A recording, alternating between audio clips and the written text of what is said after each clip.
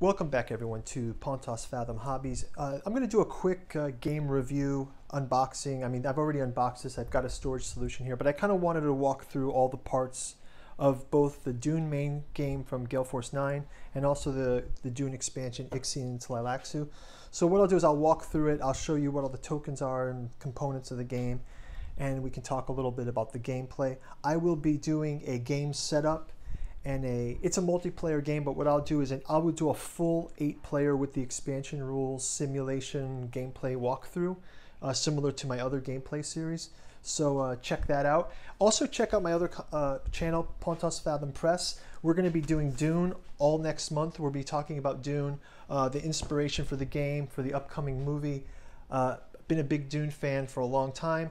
Also can support the channel with Dune Revenant. It's a fan fiction 7th Dune book written about 20 years ago. This is the hardcover 20th century companion edition. Would help us out a lot. Let's get to the games. So first of all, let's start with the main box. I told you I've already got the storage solution in here. It comes with a great rule book. This is a fantastic rule book. I mean, look at this. It's just so clear. The tokens are represented. You know, if you ever see some board game rule books, they don't show you the actual pieces.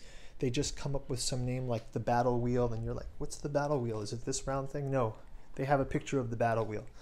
All the player factions, you can see their different tokens. So let's kind of walk through the player factions and those tokens that you get with the main game as we do that. So you start out with also a quick start guide. This is great for people who just want to see the basics.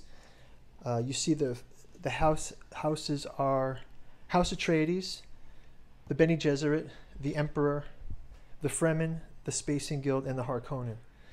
I'm using the Folding Spaces insert organizer. I've got another video on that you guys can check out. I'll leave the link below. And then you get this awesome map. So you get this is the Dune map, and all the play happens here. As you may know, Gale Force 9 is reissuing. This is actually an old game from back in the 1980s, and I gotta say the new version looks really great. The art is great. The design concepts are really cool in this game.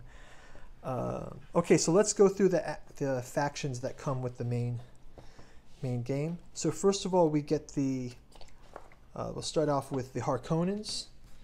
So among the game components that you get is for each of the houses, you get larger discs, which are actually the leaders and the leader fighting tokens. You get player markers and smaller tokens, which are the forces. And then you get a number of smaller player tokens for each of your components. So these you can use. This is the Harkonnen logo, sort of. So each of the houses have that. So we have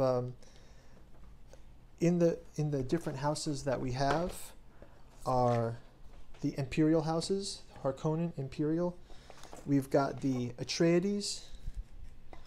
We've got the Fremen. We've got the Bene Gesserit. Oh, sorry, we got the Guild. Sorry, the Bene Gesserit, and these are the Fremen here. So each of the factions also comes with their faction card.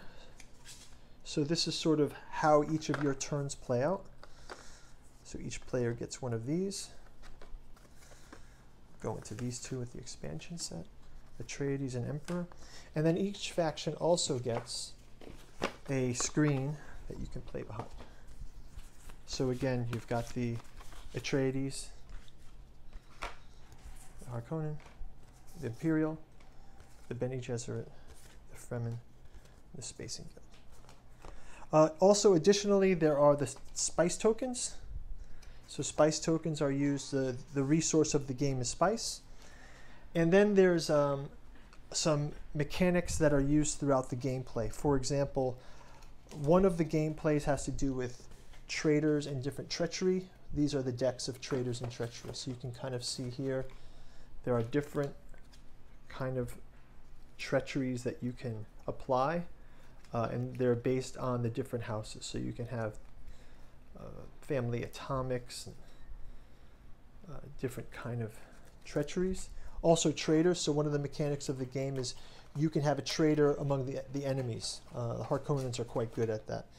There's also some spice cards that come with the deck, the spice deck.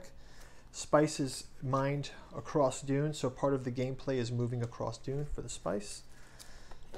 And then miscellaneous cards, game turn cards, storm cards, prediction cards, and alliance cards.